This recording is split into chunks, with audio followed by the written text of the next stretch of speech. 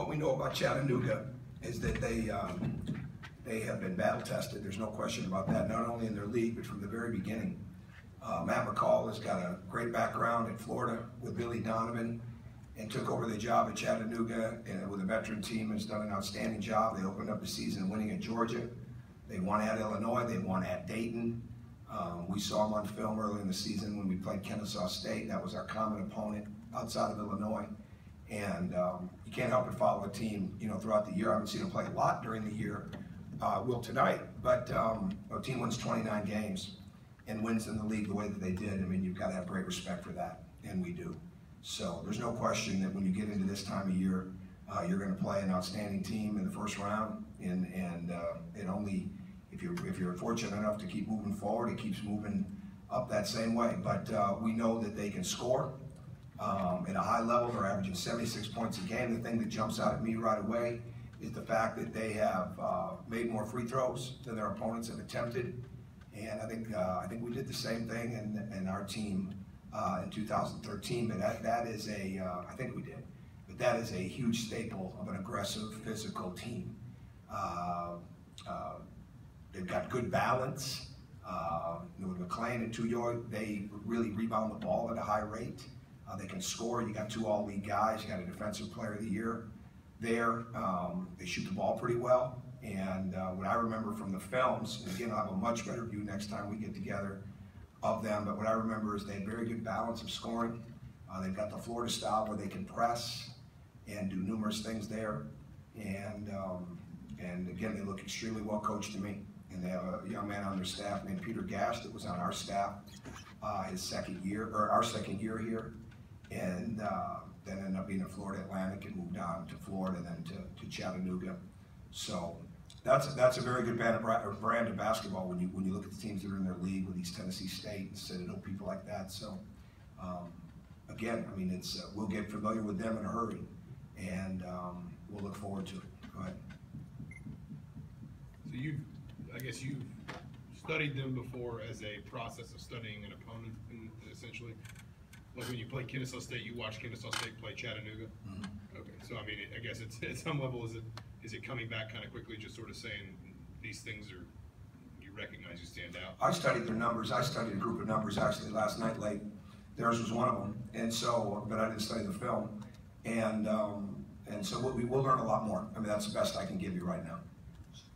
Were you surprised with where you seated? Did you think you might be a 4? The only thing I'm really excited about is that I was smart enough to bring our Big Ten championship trophy down to the room when into the team room.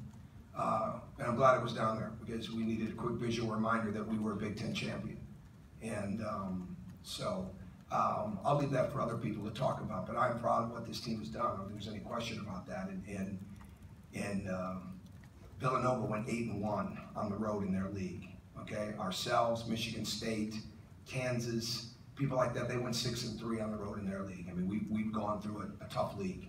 And I'm proud of the way these guys are in their championship. So last couple of years, I know we were a 1 seed after we won it. I know Michigan was a 2 seed after they won it. I know Wisconsin was a 1 seed after they won it. I don't have much more to add other than that. I mean, you saw John Calipari's interview with ESPN. I said, you got to go play the games. He's exactly right. So here we go. You talked about that Florida style and maybe that ability to press, but is it sometimes harder to prepare for a team that has an effective press but doesn't use it all the time, and so you have to kind of always stay so switched on mentally because it might not be there for a stretch and then suddenly they switch? We've handled pressure all year. We practice, we prepare for pressure. So we don't play it as much. We have it, but we prepare for it. I mean, we see it. I don't think it's going to be a lot different than seeing Iowa's press or people like that. I mean, but they have the ability to do different things. But like I said, I'll have a much better understanding. I haven't had any time to get into the film yet. So, and certainly our players haven't seen any film yet. So I'll be able to answer that much better later. You've talked what's the big focus for you guys in these next few days as far as things you care about as far as yourselves as opposed to opponents? Build on what we've done since we've been home. We had a great practice last night. We had a very informative film session today and weightlifting session and things of that nature in conditioning. So we'll just, I got to plan that out tonight. I have my ideas and probably won't adjust them much. You know, you have to wait till you see what you're gonna have on a Thursday or Friday. We know we're gonna play Thursday night now, we're correct? 7:10. Yeah, so we'll set the tone with that. We'll leave sometime Tuesday. That'll all get laid out tonight. I mean, they're in the process of doing that right now.